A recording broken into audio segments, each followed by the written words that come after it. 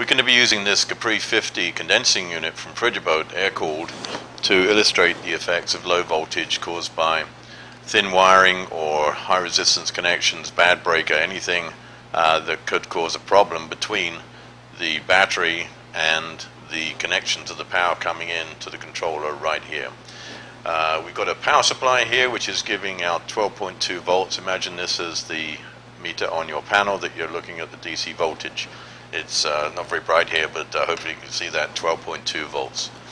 What we're going to do is to hook up another voltmeter, and we got this one here is our multimeter, and put it on to the incoming power so that we can monitor the voltage right at the terminals on the compressor when the compressor tries to start. It's very important that you monitor it at the moment when the compressor tries to start. So let's turn on the system, and on a boat it would be turning on the breaker or turn on the thermostat, or if you're in the cockpit locker and with your meter down there, you'll have to unplug one of these thermostat leads and plug it in while you're watching your meter. So here we've got a thermostat, and we'll turn the system on, and immediately if you watch this, your meter here, you'll see that there it's gone down to under 10 volts, and it's still 12.2 on the main voltmeter on your panel, so you wouldn't see that dip in the voltage when the compressor tries to start. The standard low voltage cutout is 10.4 volts, so anything below that the system will shut down, and the system will go through a cycle of about 60-90 seconds.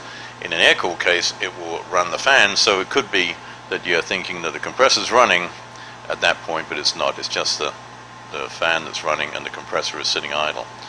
Every, say, 60 to 90 seconds, the system will try and restart again, and if the same thing happens again, then it'll sit there and keep going through that routine. So that means that you hear the fan running and then stopping and running and stopping, but the compressor is never running.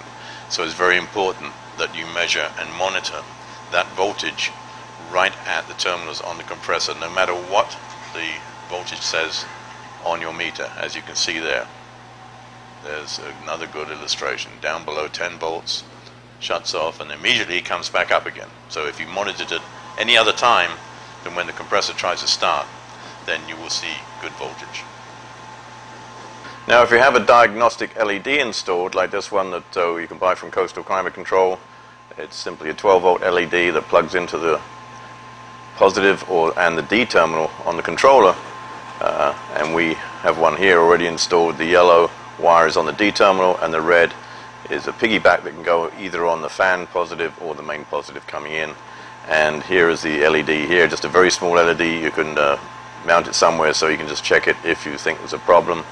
And it's flashing once every 5 seconds, which tells us there's a low voltage condition, and that is very reliable. These don't lie. The one flash every 5 seconds, low voltage.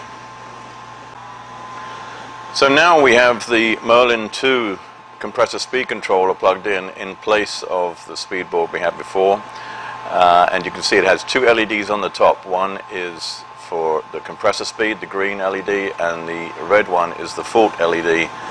Both of them flashing once, which means that the compressor speed should be on the lowest speed, 1 out of 6, and the red flashing we know is because there is a problem with the voltage somewhere.